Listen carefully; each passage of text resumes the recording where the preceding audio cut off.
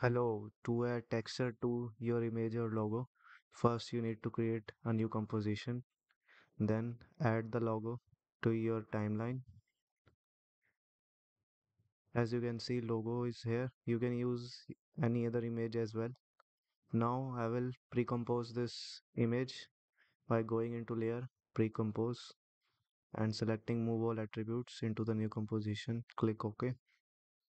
Okay, so pre-composition has been made. Now I will go again into the pre-comp. As you can see, there is the logo again and I will pre-compose it again.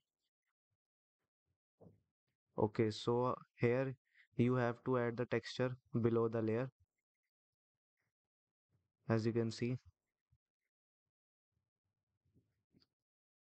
now what I will do, I will choose the track matte to alpha matte to the upper layer.